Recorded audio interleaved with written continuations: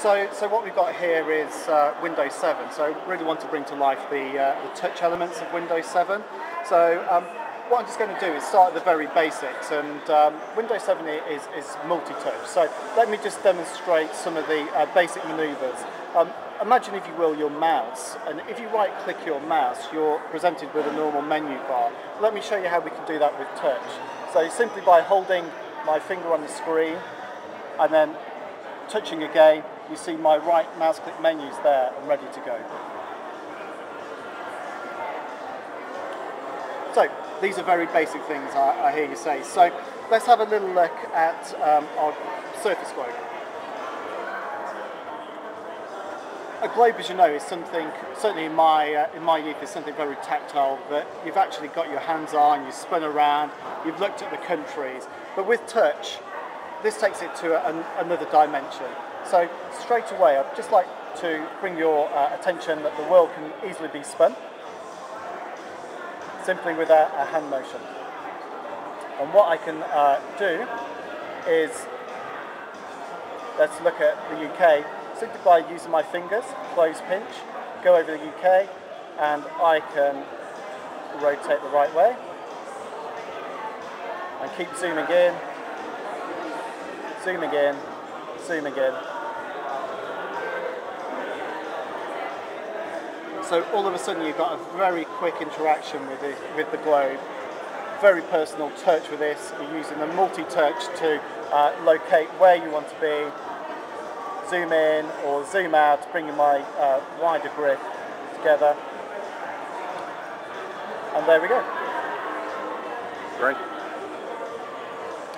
So I'm going to close down the globe, and we've been working with software manufacturers and partners to actually look at software that could be optimized through Windows 7. So let me take you, for example, here, Digital Studio by Corel. All of a sudden here, this partner has developed a menu which immediately lends itself better to touch. So straight away you have Photo Book. Let me touch this, and it takes me into the functionality of Photo Book.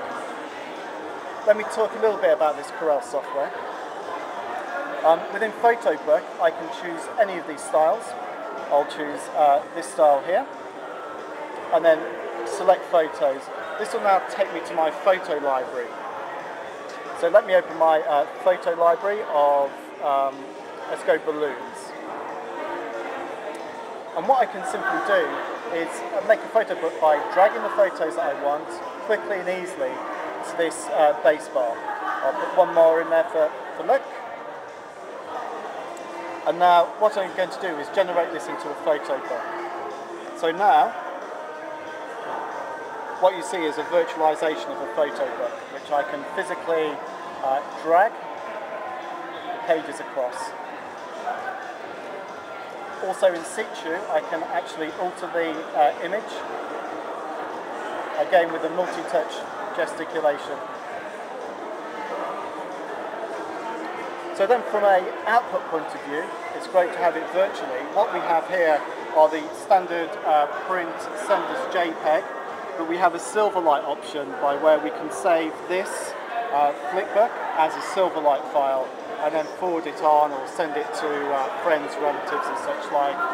And the other option that is really exciting is this order online functionality, by where I can now send this book off to a third party of Corel's, and the book will arrive back to me as a physical hard book within a few days. Great.